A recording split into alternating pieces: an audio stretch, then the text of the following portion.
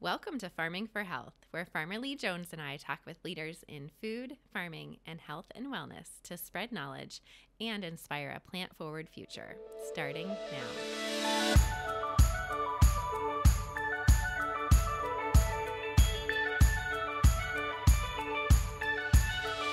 Welcome to the Farming for Health podcast. I'm Dr. Amy Sapola, Director of Pharmacy with an F here at the Chef's Garden. Today, I'm so excited to be joined by Leslie Brenner, founder and editor-in-chief of Cooks Without Borders. Welcome, Leslie.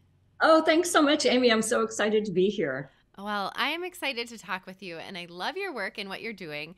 And I'd love for you to tell our audience a little bit about yourself and what really inspired you to get into this industry and to start Cooks Without Borders. Okay, great. Yeah, I've been let's see. Cooks Without Borders is an online destination for passionate cooks who want to explore the world and learn about other cultures through cooking. So I'm a longtime journalist, kind of an ex-journalist. I wrote, I think, 5 or 6 books about food and wine over the course of my career. I freelanced for lots of different magazines. I was food editor of the LA Times in the early aughts for 4 years. And more recently, I was restaurant critic and dining editor at the Dallas Morning News. I left formal journalism a couple years ago, 2017, in order to learn about restaurants from the restaurant side. And now I have, besides Cooks Without Borders, I have a restaurant consultancy that's based here in Dallas and doing work all over the country. So Cooks Without Borders, I founded in 2000, at the end of 2015, when I was still a restaurant critic and very much missing cooking, which I had done all my life. And some of the books I've done are cookbooks. And, I ran the test kitchen at the LA Times. And I had really, really missed that part of my life, dining out 5 or 6 nights a week. It's, you're just not cooking a lot. So I founded Cooks Without Borders, actually came up with it the day that Donald Trump came down that escalator and announced that he wanted to build a big wall between the United States and Mexico. And I thought, well, another approach would be to start tearing down walls and building bridges and connecting people through learning about cooking culture. So that's kind of where the idea came from. And I just love the idea that you can learn so much about another culture through cooking. Yeah. And I think it's fascinating how your experience kind of like your journey that led you to form Cooks Without Borders too. And being a restaurant critic, I think what an interesting job and missing cooking. I mean, that's something like as someone who primarily cooks at home right now with little kids, I'm like, gosh, that might be kind of nice to miss cooking for a little bit. But I think it's so interesting to think on the other side of what being a critic looks like. Can you tell us a little bit more about that? I think that's fascinating. Yeah, well, people think it's extremely glamorous, and there is a big part of it that's fun. I mean, if you like restaurants, which I do, I love restaurants. I love the theater of restaurants. I love hospitality. I love the people who are in it. I love all of that, and experiencing what somebody else wants to, put on a plate in front of you is just wonderful, and dining with friends and all of that. And that's fun. But when you're a restaurant critic, you don't only go to wonderful restaurants, you also go to a lot of terrible restaurants. And it's very hard on your body to be eating restaurant food that often, because as you know, it's not always like, even if they're using great ingredients, they're frequently using a ton of butter and, like a ton of, a lot of meats, and it's not the way I love to eat. So while it was super fun to do it for some years, now I'm back to eating the things that I like to eat, very seasonal. Like I'm from California and grew up.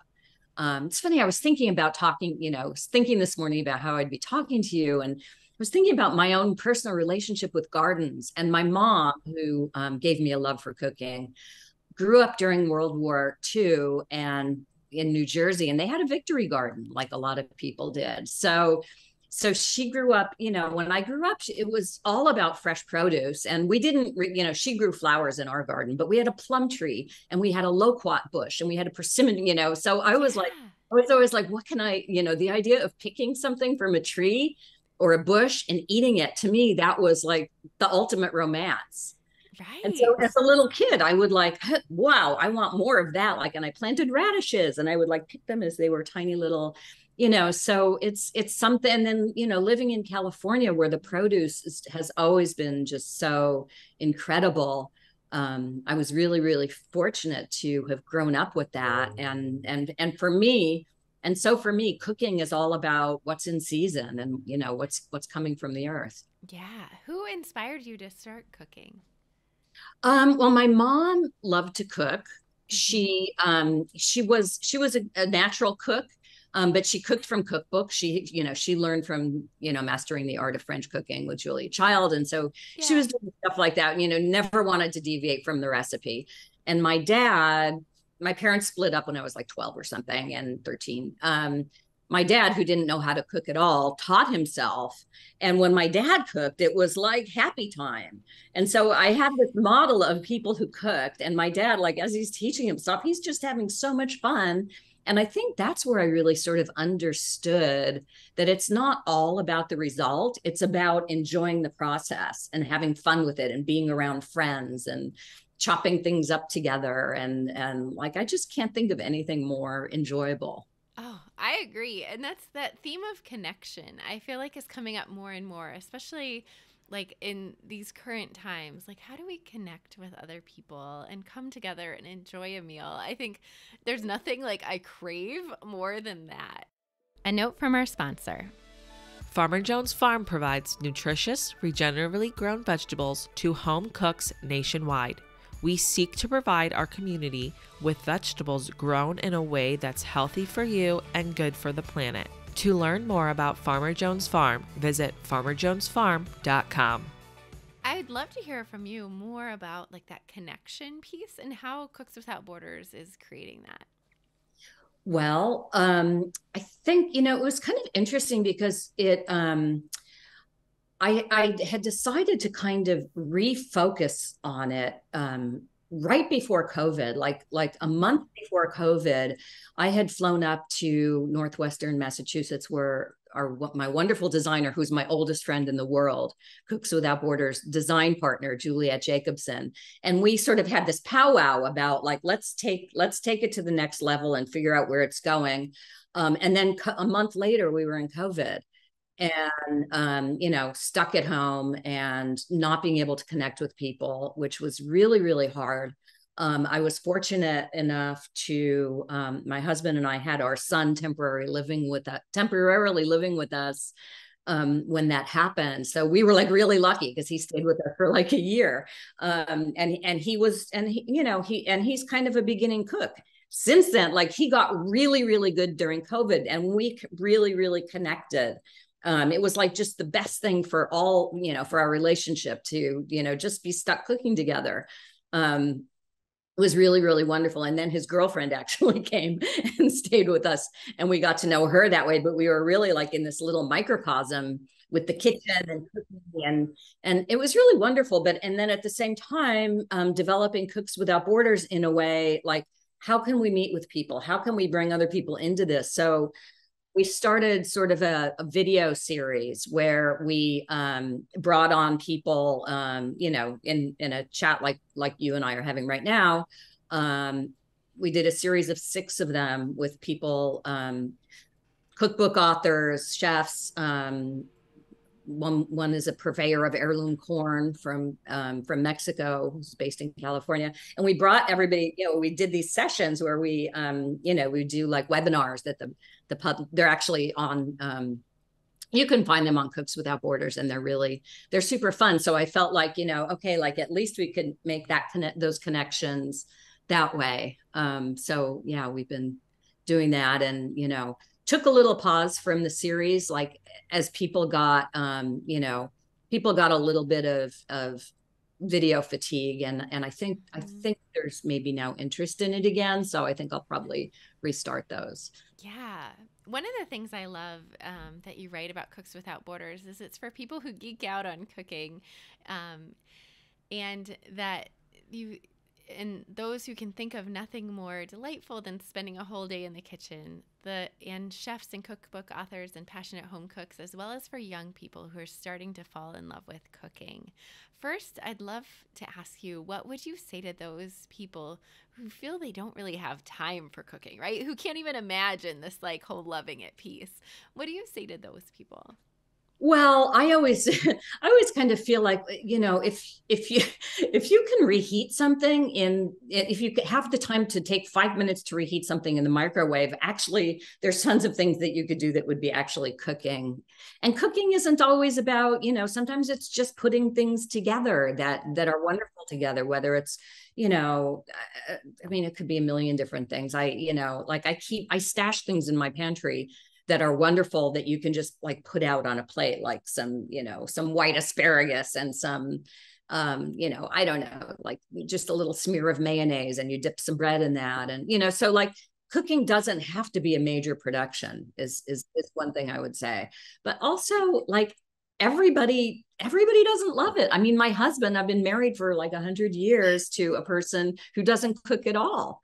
And he doesn't enjoy it, doesn't get it. He loves to eat what I cook, and he's happy to clean up, but he's never going to be a person who loves cooking. And and that's okay. That's okay. Everybody doesn't have to, but those of us who do really do. Yeah. Oh, I think that's great advice. And I think it's a nice balance between someone who loves to cook and someone who doesn't but will clean, because not everyone who loves to cook loves to clean, right? That's right. That's right. When it comes to pantry staples, I think that's something that can really like be a game changer for an up and coming cook or someone who's interested in cooking. I know you mentioned like having some white asparagus and some mayonnaise. Are there other like little things that you just keep around that are like a go-to on those days when you're not really into cooking a lot, but like just simple things? Yeah. Well, I mean, some of it is just like normal pantry stuff. Like, of course, you have to have like olive oil. And I mean, if you have garlic and olive oil and vinegar, like you can turn any leftover into a delicious, like any leftover vegetables. You together, you put a vinaigrette on it, and it's a little salad the next day. But I don't know. I always have like tubes of harissa like that. Like I don't feel okay if I don't have harissa in my pantry. I have oh boy, let's see. How do you like to use harissa? I should ask.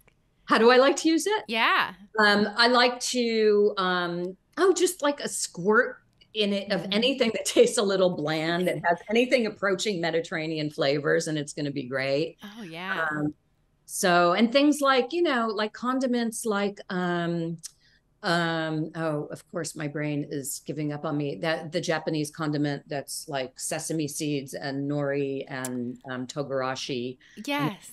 Called, it's like, if I went like that, I could probably grab it. I know. I know exactly what you're talking about, and I can't think of the name right now either. Or, Dijon mustard. I mean, yeah. We were in France last summer, and there was a shortage of Dijon mustard. And I came back and started buying all the Dijon mustard I could find. Like I have, like, if you need some, like I should start a mail order business, because, the idea of like not having it like really scared me. Yes. Oh my gosh. Some people had toilet paper and you had Dijon. Right. Yeah.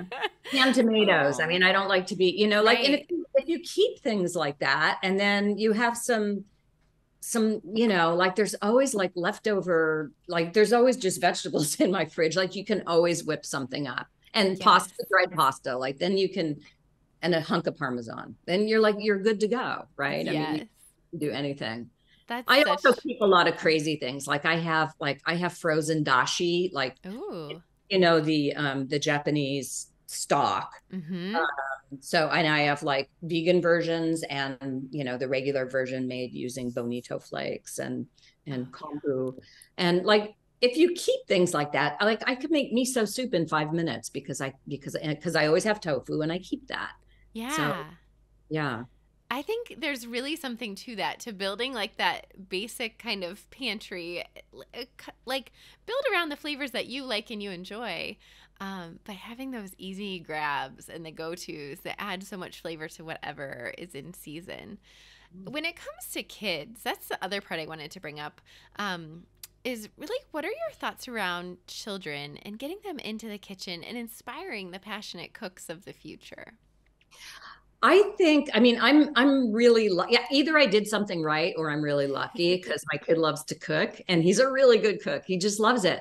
But, from when he was little, he was born in New York City and we lived there till he was 4. And we would take him to the farmers markets. I think giving kids an access either to a garden or a farmers markets, talking to them about, like when they meet the farmers and that's the guy who grew those potatoes or who grew those, grew that arugula or, whatever it is.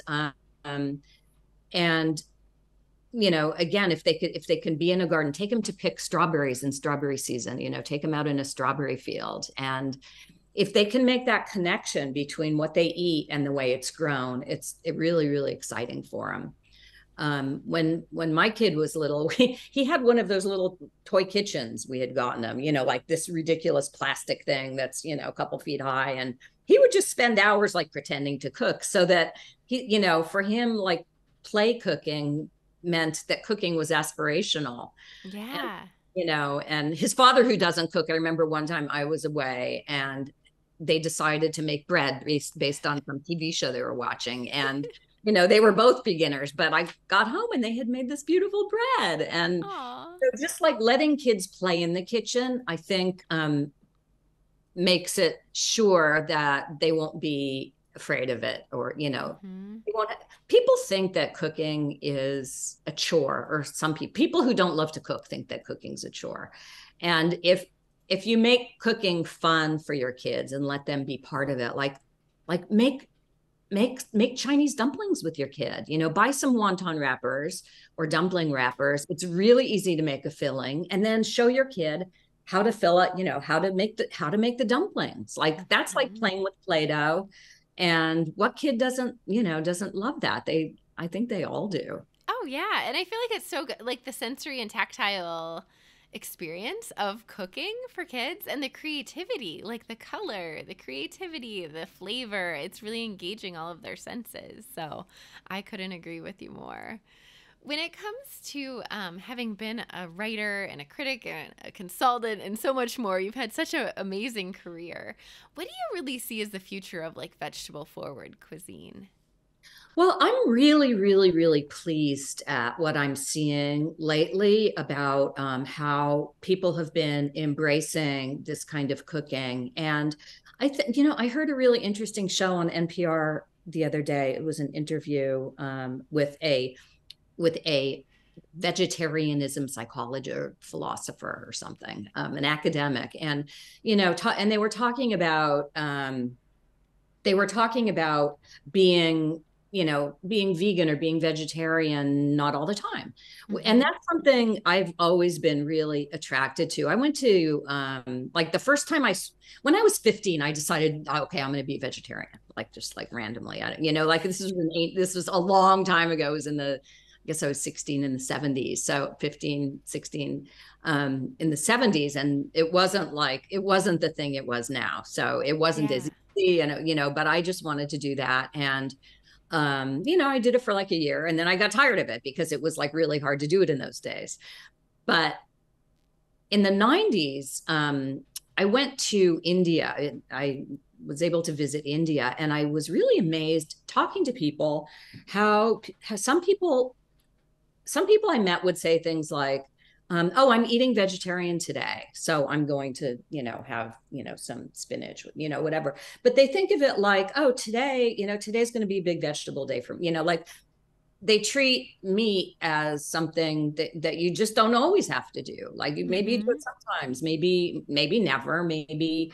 But that idea that it could be this sort of more fluid thing that's not as regimented and cut, not as kind of, rigid, that you can, it's a really good way to think about just starting to eat more like that. And when I was working in an office, like before pandemic brought me home and made my office at home, every day for lunch, I would eat vegan, because I was pretty much eating, at my desk or like running out and buying something. So I'd always have vegan at lunch. It doesn't mean I would be vegan all the time, but that was just a way for me to, so like in the summer, it would be, wonderful salads that you can just get off a salad bar. Or in the winter, I'd make these really big soups. These big vegan soups that I like to kind of eat all week. And actually on Cooks Without Borders, there's I've done the recipe so many times that I wound up doing a master recipe called Sunday Super Soup.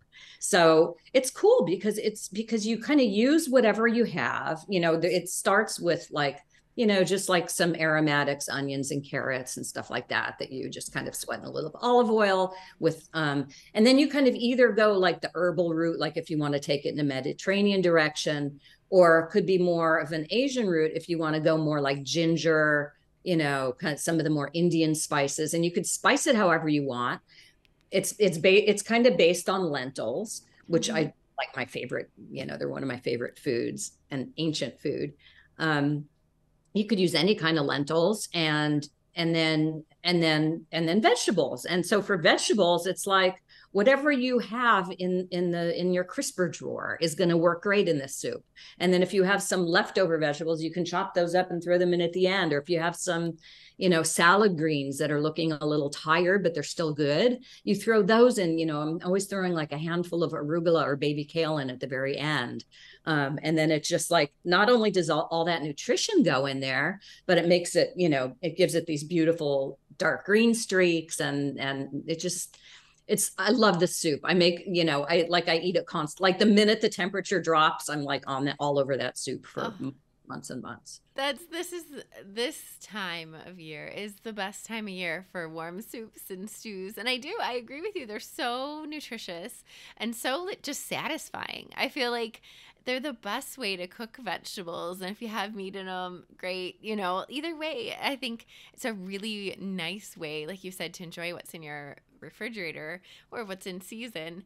And I also love that you talk about recipes kind of as like a guide, but not as a rule book, right? And so having that guide there, but then giving people the permission to say, hey, put in what you have, put in, whatever is in season or in your fridge. I think that's such a nice way to be able to cook and allows for so many more possibilities. It's also nice because then like it's so easy not to waste food that way. If you have a destination for that stuff that's like still good, but on the way out, that you wouldn't want to like serve as a salad necessarily, but still good food. That's such a good point. And something we're really passionate about too is like, how do you eat root to leaf, right? And how do we reduce food waste? And I think that brings up such a valuable point of being able to just toss it into a soup. Or a lot of times, like even food scraps, I'll put into in a freezer in a bag and make a stock. And it's just, all those little things add up. Yeah. So when I look at Cooks Without Borders, one of the things that really caught my eye is you have food organized, or you have things organized by course and also by food culture. And one of the food cultures is actually vegetarian and vegan. What was your thinking around doing that next to cultures like Mexican, Chinese, Indian, French, and so on? Well, I think because it has started to feel to me, and well, I know I'm pretty late on seeing this, but like it does feel like a culture, right? I mean, right. And people have rituals around it, and people, feel passionately about it, and it is kind of a type of cooking. So it actually happened because I started thinking like, I know so many people who are interested in plant-based eating and plant-based lifestyle, and I'm wondering if I should like somehow tag those recipes or whatever. And then I just started looking at them and I thought, wow, I have so many of them. And I guess it's because that's really the way I like to eat. I mean, don't get me wrong. I have tons of fish and meat and chicken things and shrimp and like all kinds of foods are represented, as they are culturally. But I think simply because I'm so attracted to them, it just kind of suddenly made me understand that, like, oh, wow, there's actually a wealth of that here. So I'm just going to put them in their own category and let them kind of live on their own. And that way, I also think it's a way for people who identify as a plant-based lifestyle person or a vegan or a vegetarian, or however you want to describe that. I think it's just kind of nice to see, like, oh, look at this bounty. And none of what I have, like, I've never been interested in meat substitutes. I don't think I've ever tasted an Impossible Burger. I've never I just, because I always feel like the vegetables themselves are so delicious, like, just let them be vegetables. And they're, my husband couldn't, but when I'm by myself, I can go for days at a stretch without eating meat. And so, I don't need something to be pretending that it's, and so I think it's just a really nice collection of vegetables. Yeah.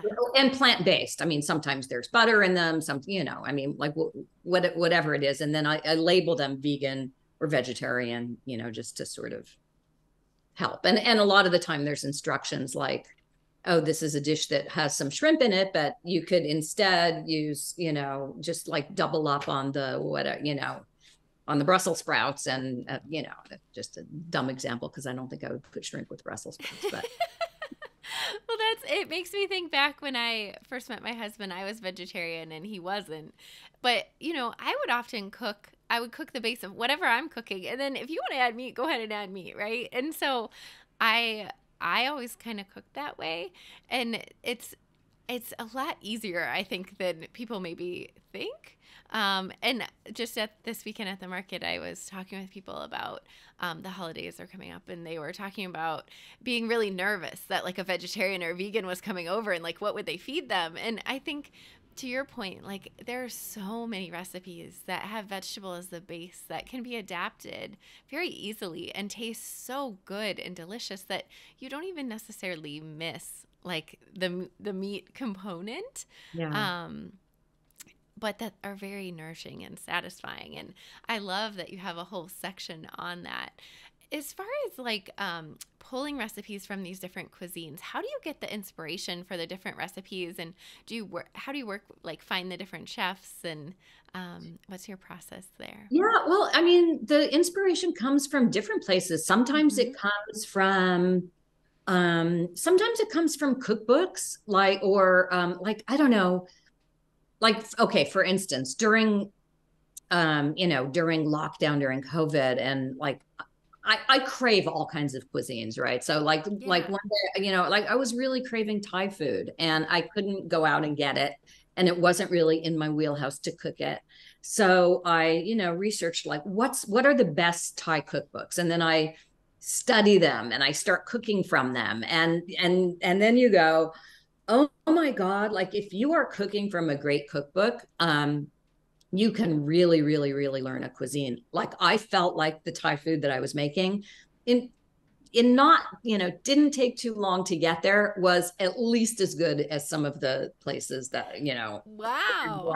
like you really can, like, and there is a value to being able to riff on recipes and stuff. But when you're learning a food culture that you don't know, maybe you've eaten it in restaurants, but if you really follow the instruction, like, I would say, don't start riffing until you really understand it. Like, my son would always be like, oh, that Thai curry you're making is good, but I would have used some chicken broth where you're using, entirely coconut milk. And I'm like, yeah, but that's not what they do there. So, like, and then he would try it, and he was like, it just doesn't have the right taste. It just doesn't have the right taste. I'm like, well, like, they've been doing that way in that culture, and they've developed that cuisine, and that's why it tastes that way. So Yeah.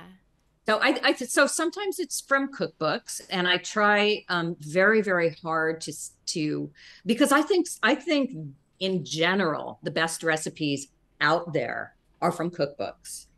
That said, there's a lot of unedited or untested or poorly tested or shoddily edited cookbook recipes.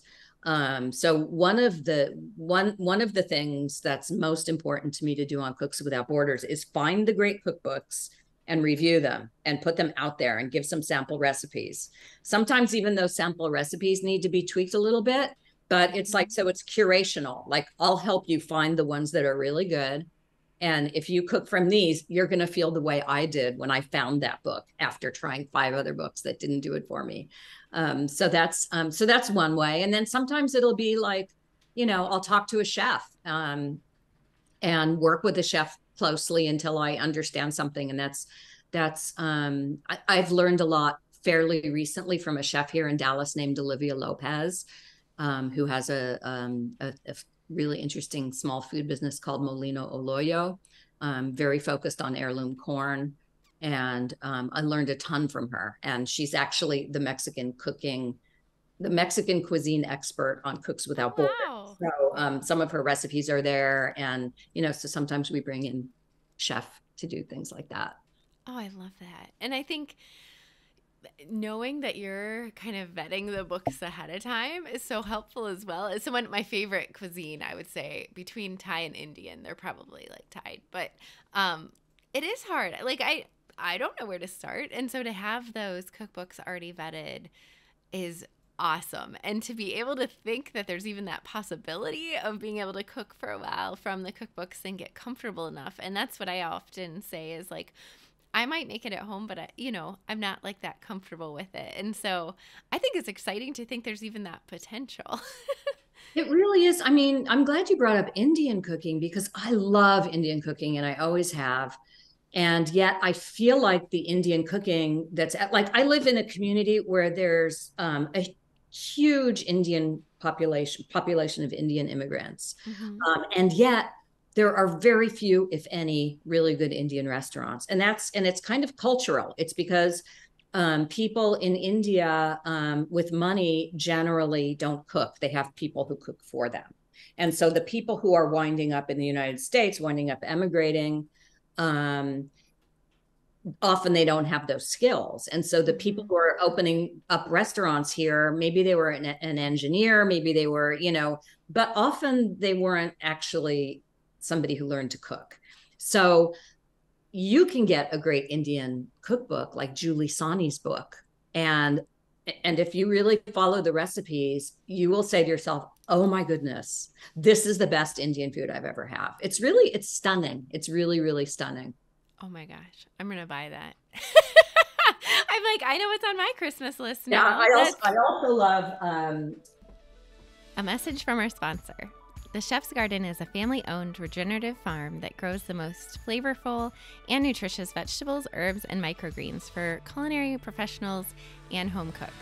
For over 30 years, the Chef's Garden has supplied some of the world's finest chefs and restaurants. Now, through Farmer Jones Farm, the same delicious ingredients are available to home cooks in the United States to use and enjoy, delivered directly to their homes. The Chef's Garden mission is to grow exceptional vegetables, care for each other and the land, and to inspire a vegetable-forward future. For more information, visit chefs-garden.com. Oh, Vegetarian India, Madhur Jaffrey's book. Ooh. Yeah, I'll show you. Yeah. You'll enjoy it. This one is really great for vegetarians. Oh my gosh. I will definitely have to try that. That's, yes. Visual. Yeah. Oh my gosh. I love cooking so much. And I think having the spices too is another thing. Being able to kind of build your pantry around some of the basics. And when it comes to like cooking other cuisines, are there some pantry staples you have just like generally if you're going to be cooking without borders? Like, are there things across cuisines that you find helpful to have on hand? Yes, that's a great question. I think speaking of spices, if you have whole coriander seeds and whole cumin seeds, that's really useful. And if you just toast them in a pan and then grind them, you need a mortar and pestle. These are not as difficult to, and this is, and this is really like the pleasure of cooking, because if you just like stick those dry spices in a pan and toast them for a minute, just until you can start smelling them, and then you grind them up, the aromas that, your kitchen suddenly fills with are so gorgeous. And to me, that's the pleasure of cooking. It's like the smells and the sounds and the feeling of crushing the spices. And it's like, if you can find pleasure in that, like, you can have a happy life, because it's healthy. It's not going to hurt you. It makes other people happy. And so whole spices like that, I think, and also whole spices, keep way better than ground spices. And you can use them for any recipe, even if it calls for ground spices, you just grind it up. So that's wonderful to have. If you're rich, you can have some saffron on hand. A pinch of that is good in wonderful in a lot of things. Cinnamon, nuts are good to have. Another cross-cultural thing is whole chili peppers of different kinds. You can grind them up and make moles. You can make Thai curries. You can make, different Indian sauces. There's, all kinds of things you can do with dried chilies. Yum. All of those sound so good. And I think it's such a good idea to have those staples, and dried chilies. I mean, those keep for a long time. Do you have any favorites as far as dried chilies go? I like, I don't know. I like the little chiles de árbol. And I like ancho. I love ancho chilies. Yeah. And when you buy dried chilies, I don't know, it's only fairly recently that I understood this. If you can get your hands on dried chilies that aren't too brittle, that are, a little softer and fresher, they're better. Oh. And you can make harissa out of them yourself. If you have, and like some caraway seeds and dried chili. Yeah. So that's another cool cross-cultural moment. Oh, yum. And then there's also, I'm sorry. Oh, no, go ahead. I was just going to say, I have some rose harissa, and I love using harissa, but I've just recently gotten into it. So that's why I'm like, your love of harissa is inspiring. And you can put harissa in that Sunday super soup. Like that takes a little hit of harissa is nice in there.